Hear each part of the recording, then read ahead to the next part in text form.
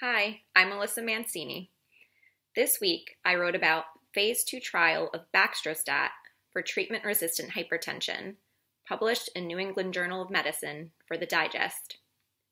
Patients with treatment-resistant hypertension, defined as having a blood pressure of at least 130/80 and receiving stable doses of at least 3 antihypertensives, including a diuretic, were randomly assigned to receive Baxdrostat, a selective aldosterone synthase inhibitor, at 3 different doses or placebo once daily for 12 weeks. Results showed dose-dependent reductions in systolic blood pressure.